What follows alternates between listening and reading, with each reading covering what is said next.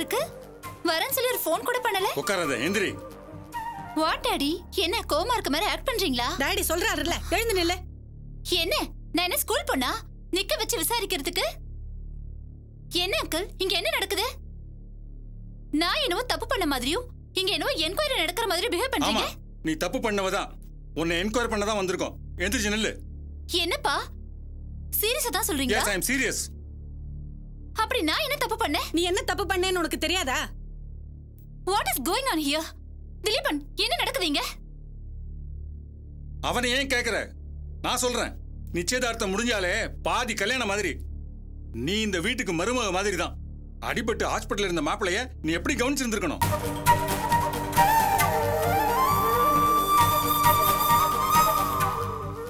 ஹாஸ்பிட்டலுக்கு ஏமா வரலன்னு கேட்டா மெடிசன் ஸ்மெல், அந்த ஹாஸ்பிட்டலோட அட்மாஸ்பியரே எனக்கு பிடிக்காதுன்னு சொன்னியாமே.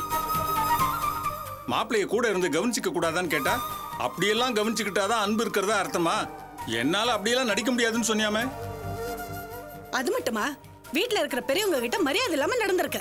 மொத்தத்துல நீ வாழ போற வீடு அந்த நினைப்பு இல்லாம ஏதோ கெஸ்ட் ஹவுஸ்ல இருக்கிற மாதிரி நடந்திருக்க. என்ன அங்கிள் இது? மம்மி டாடி வந்தது அவங்க கிட்ட என்ன பத்தி கம்ப்ளைண்ட் பண்ணிருக்கீங்க. What is this? Hello, complaint பண்ணது அவங்க இல்ல, நான் தான் பண்ணேன். இது அதை விட மோசமா இருக்கே. அவங்க கம்ப்ளைண்ட் கொடுத்திருந்தாலும் பெரியவங்க ஏதோ தாங்கிக்க முடியாம சொல்லிருக்காங்கன்னு நினைக்கலாம். நீங்க போய் இவ்வளவு சில்லியா பிஹேவ் பண்ணிருக்கீங்க. இவ்வளவுதானா நீங்க? ஆமா, இவ்வளவுதான். நீ இதை விட ரொம்ப மோசமா இருக்கியே. இதுக்கு மேல என்னால பொறுமையா இருக்க முடியாது. உன் முகமுடி கிழிக்கிறதுக்காக தான் நான் இந்த மாதிரி செஞ்சேன். முகமுடி கிழிக்க போறீங்களா? What you mean? இனிமேலும் நீ டிராமா போடாத. நீயும் காவியும் ஆபீஸ்ல பேசிட்டு இருந்ததை நான் கேட்டுட்டேன்.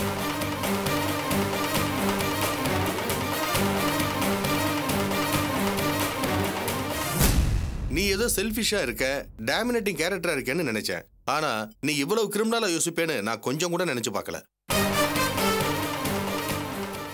திலீபன் வந்து சொன்னதும் எனக்கு ஒரே ஷாக்கா இருந்தது. அவன் எங்ககிட்டயே சொல்லாம உங்க அப்பா அம்மாவை வர வச்சிருக்கான்.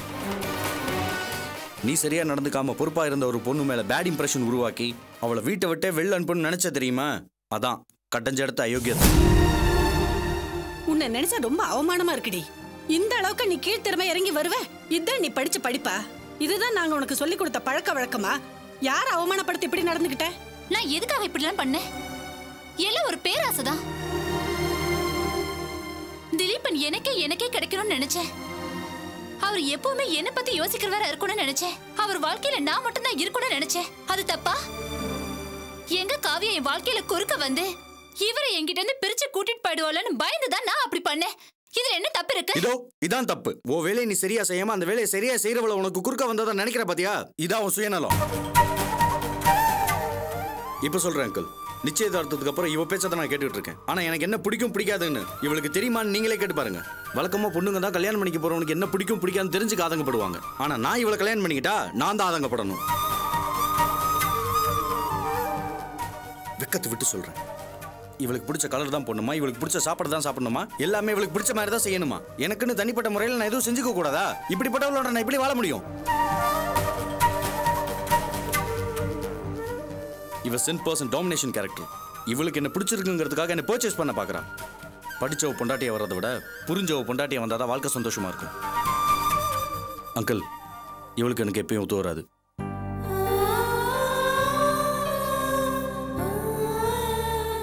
உங்க ஃபீலிங்ஸ் எங்களுக்கு புரியுது மாப்பிள்ள. இவளை மட்டும் சொல்லி குத்தம் இல்ல, எங்க வளர்ப்புலயும் தப்பு இருக்கு. ஒரே பொண்ணுன்னு செல்லமா வளர்த்துட்டோம். அவ நினைச்சது நடக்கணும், கேட்டது கிடைக்கணும்னு சின்ன வயசுல இருந்தே பழகிட்டா. அதான் இத்தனைக்கும் காரணம். நிச்சயதார்த்தத்துக்கு அப்புறம் இவ இந்த வீட்லயே தங்கிக்கிறேன்னு சொன்னப்ப நீங்க 2 பேரும் ஒருத்தர் புரிஞ்சுக்கிறதுக்கு நல்லா இருக்குமேன்னு தான் நாங்க அனுப்பி வச்சோம். ஆனா இவளோட குறைகளை மட்டும் தெரிஞ்சுக்க வாய்ப்பாயி போச்சு. இனிமே இந்த வீட்டில் இருக்க வேண்டாம். கல்யாணத்துக்கு இன்னும் 2 மாசம் இருக்க. இவளை நாங்க கூட்டிட்டு போறோம். இவளுக்கு நல்ல புத்தி சொல்லி உங்களுக்கு பிடிச்ச மாதிரி மாத்தி அனுப்பி வைக்கிறோம். சாரி அங்கிள், கருப்புக்கு வெள்ளை அடிக்கலாம், ஆனா இருட்டுக்கு வெள்ளை அடிக்க முடியாது. இனிமே குணத்தை மாற்ற முடியாது. மாற்ற முடியுங்கிற நம்பிக்கையும் எனக்கு இல்லை. ஆமாங்க, நாங்க கூட சொல்லக்கூடாதுன்னு தான் நினைச்சோம். ஆனா சொல்ல வேண்டியதா போச்சு. இவ திலீபனுக்கு மட்டும் இல்ல, எங்க குடும்பத்துக்கே பொருத்தமில்லாத பொண்ணு. இந்த குடும்பத்துக்கு சில சம்பிரதாயங்கள் பழக்க வழக்கம்லாம் இருக்கு. அதெல்லாம் ஒரு நாள் கூட இவ ஃபாலோ பண்ணதே இல்லை. அதனால இந்த கல்யாணம் வேணாம், இவளை கூட்டிட்டு போயிடுங்க. போக மாட்டேன். திலீபன், நீங்க என்ன ஏமாத்த பாக்குறீங்க? நிச்சயதார்த்தம் பண்ணி என் மனசுல ஆசையை வளர்த்துட்டு என்ன மோசம் பண்ண பாக்குறீங்க. பாத்தீங்களா அங்கிள், பாத்தீங்களா? இப்ப கூட நான் பண்ண தப்பு நான் மாத்திக்கிறேன்னு ஏதாவது சொல்றாளா? நான் அவளை ஏமாத்திட்டேன்னு என்ன தானே குத்த சொல்றா? இருந்தாலும் உங்ககிட்ட இருந்து இப்படி ஒரு முடிவை எதிர்பார்க்கல மாப்பிள்ள. வேற வழியே இல்லை. காலம் பூரா சந்தோஷமா வாழ்றதுக்கு பேர் தான் கல்யாணம். இவளை கட்டிட்டு என்னால ஆள முடியாது. கூட்டு போயிருங்க. நான் போக மாட்டேன். நீ இல்லாத வாழ்க்கையை என்னால நினைச்சு கூட பார்க்க முடியாது. திலீபன், என்ன ஏமாத்தாத. நான் போக மாட்டேன். எல்லாரும் சேர்ந்து என்ன ஏமாத்த பாக்குறீங்க. நான் வர மாட்டேன். நான் இங்க இருந்து போக மாட்டேன். சரி தர்ஷினி, அப்ப நான் வர மாட்டேன்ப்பா. வான்னு சொல்றேன்ல. என்ன விடுங்க. இவ பேக் எல்லாம் எடுத்து வை போ. வா. வர மாட்டேங்கப்பா. வான்னு சொல்றேன்ல. வா தர்ஷினி. விடுங்க. வா, சொல்றது கேளு. உனக்கு இவ்வளவு பிடிவாதமா? நான் வர மாட்டேன்னு சொல்றேன்ப்பா. ஏந்திரு. வா. சொல்றது கேளு. மரியாதை வா. வா நீ. சொன்னா கேளுங்க. ஆழ வர்ற வீட்ல எப்படி நடந்துக்கணும்னு தெரியல. உனக்கு பிடிவாதமா? வான்னு சொல்றேன்ல. வா. தர்ஷினி, வா. சொல்றேன்ல. வா நீ. தர்ஷினி, சொன்னா கேளு.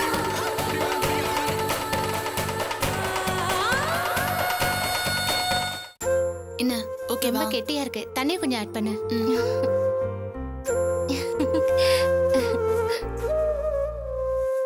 கையா அம்மா எனக்கு. சரி சரி. அத்தெல்லாம் வச்சிட்டு இருக்காங்கல்ல, அப்புறமா உனக்கு வைக்கிறேன். உட்காரு. ரம்யா, இந்த பால் சாப்பிடு. ஏய் அர்ச்சனா, ஐயோ என்னாச்சு? ஒண்ணு இல்ல. ஏய் ஏய், என்ன இவ்வளவு பெரிய தீக்காயம் பட்டிருக்கு? உட்காரு. அத ஒண்ணு இல்லங்கறல. சமைக்கும் போது ஏதாவது சூடு பட்டுச்சா? ஆயின்மென்ட் கூட போடாம இருக்க? அர்ச்சனா, என்னாச்சு? எப்படி இது பட்டுச்சு? என்னம்மா கேட்டுக்கிட்டே இருக்கோம், அமைதியா இருக்க. என்ன ஆச்சுன்னு சொல்லு.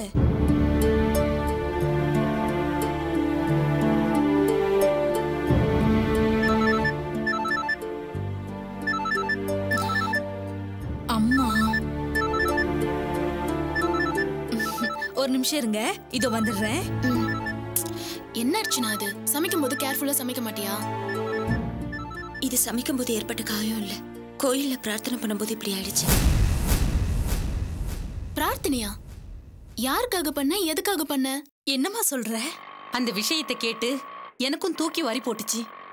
அந்த அர்ச்சனா நல்லா இருக்க கூடாது, அர்ச்சனாவும் செல்வமும் ஒண்ணு சேரக்கூடாதுன்னு 2 பேரும் பிளான் பண்ணி அவங்கள பிரிச்சு வச்சிருந்தோம். ஆனா அந்த அர்ச்சனா என்னதான் பிரிஞ்சிருந்தாலும் செல்வம் நல்லாயி வரணுங்கிறதுக்காக கோயில்ல போய் கையில அகல் விளக்கு ஏத்தி கைய புண்ணாக்கிட்டு வந்திருக்கா. இது அந்த ஆட்டோ டிரைவர் ஹாஸ்பிட்டல்ல ரொம்ப பெருமையா செல்வத்துக்கிட்ட சொல்லி அவன் மனச மாத்த பாக்குறான்.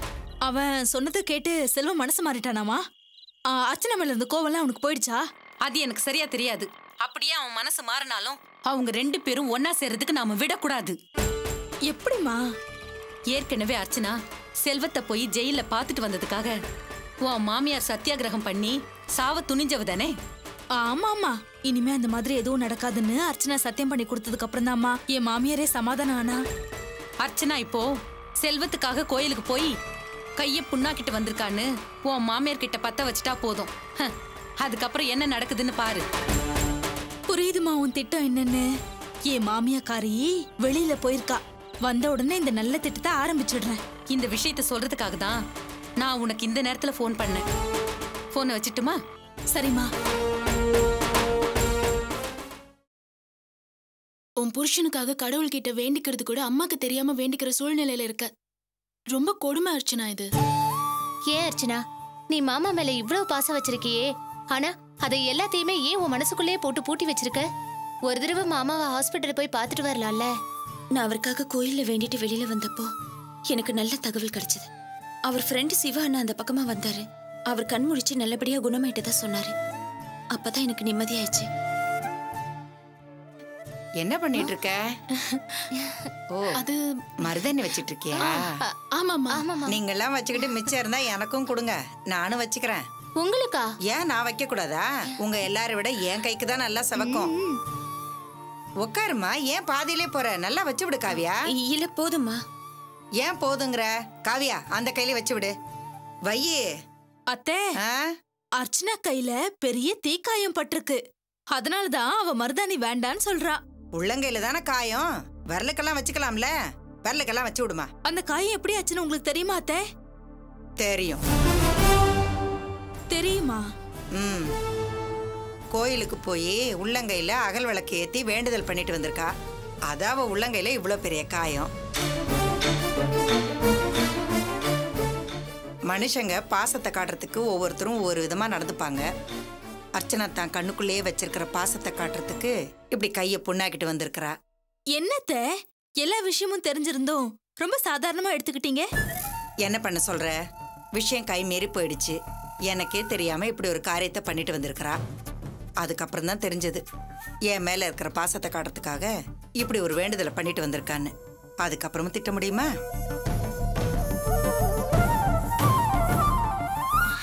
அத்தை, அர்ச்சனா வேண்டிக்கிட்டு கோயிலுக்கு போனது உங்களுக்காக இல்ல, வேற ஒருத்தருக்காக. வேற ஒருத்தருக்காகவா? என் பொண்ணு மனசு எனக்கு நல்லா தெரியும். அவ என் மேல இருக்க பாசத்தினாலதான் இப்படி ஒரு வேண்டுதலை பண்ணிட்டு வந்திருக்கா. இல்லத்த, அவ தன் புருஷனுக்காக. புருஷன வளராத. எனக்கு அப்படிதான் தோணுது. தோணும் இப்படிதான். ஹாஸ்பிட்டல்ல அவனை பாக்குறதுக்கு போயிருக்கான்னு சொன்னேன். இப்ப மறுபடியும் அவன் மேல சந்தேகப்படுற மாதிரி ஏதாவது சொல்லிட்டு இருக்காத. என் பொண்ணு மேல எனக்கு நம்பிக்கை இருக்கு. சாயந்தரமே கேட்டேன், என்னம்மா அது கையில காயம்னு. எனக்காக தான் அவ வேண்டுதலை பண்ணேன்னு வாயை திறந்து சொல்ல முடியாம ஒன்னு அழுதுட்டா. அப்படிப்பட்ட நல்ல பொண்ணோட மனசு வேதனைப்படுற மாதிரி எதையாவது சொல்லி வைக்காத. அப்புறம் நான் ரொம்ப பொல்லாதவளாயிடுவேன். காவியா, அந்த காயத்து மேலேயே இன்னும் கொஞ்சம் மருதாணி வைமா. அப்பதான் சீக்கிரம் காயம் ஆறும்.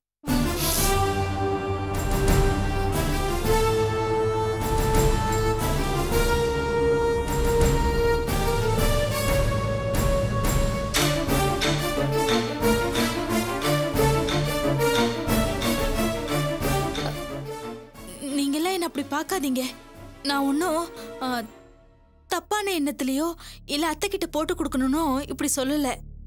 நான் அத்தைய ஹாஸ்பிட்டலுக்கு வர சொன்னதுக்கும் இப்ப இந்த மாதிரி பேசினதுக்கும் ரெண்டுத்துக்கும் காரணம் இருக்கு.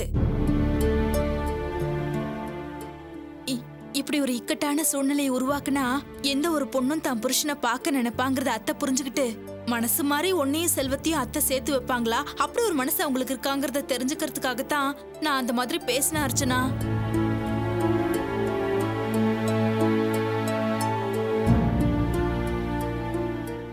நீயாவது நான் சொல்றத நம்ப அர்ச்சனா. உனக்கும் செல்வத்துக்கும் கல்யாணம் பண்ணி வச்சதே நான் தான். நான் போய் உன் வாழ்க்கையை கெடுக்கணும்னு நினைப்பனா? என்னவோ அத்தை கண்ணுக்கு தான் நான் கெட்டவளா போயிட்டேன். என்ன பண்றது, எல்லாம் என் நேரம். அம்மா எனக்கு மருதாணி வச்சு விடுமா? இப்ப மருதாணி வச்சுக்கிட்டு பெட் ஸ்ப்ரெட்லாம் அப்பி வைக்க போறியா? நாளைக்கு ஸ்கூலுக்கு போகணும். எழுந்திரு மரியாதையா, எழுந்திரு. ஐயோ ரம்யா, அண்ணி பேசுறத நம்புறதா வேண்டாமா? எதுவுமே எனக்கு புரியல. அண்ணி பேசுறதெல்லாம் விடு. ஏ அர்ச்சனா, அம்மா சொன்ன மாதிரி அம்மாக்காக தான் பிரார்த்தனை பண்ணேன்னு அம்மா கிட்ட போய் சொன்னியா? இல்ல காவியா, நான் அம்மா கிட்ட போய் சொல்லல. என் கையில ஏற்பட்டிருந்த இந்த காயத்தை பார்த்து எப்படி ஆச்சுன்னு கேட்டாங்க. நான் உண்மையை சொல்றதுக்குள்ளேயே அவங்கள ஒரு காரணத்தை சொல்லி என் வாயை அடிச்சிட்டாங்க. நானும் அமைதியாயிட்டேன். மாமாவையும் மறக்க முடியாம அம்மா பேச்சையும் மீற முடியாம எவ்வளவு நாள் தான் இப்படியே இருக்க போற அர்ச்சனா? சீக்கிரமா ஒரு முடிவெடு. அதுதான் எல்லாத்துக்குமே நல்லது.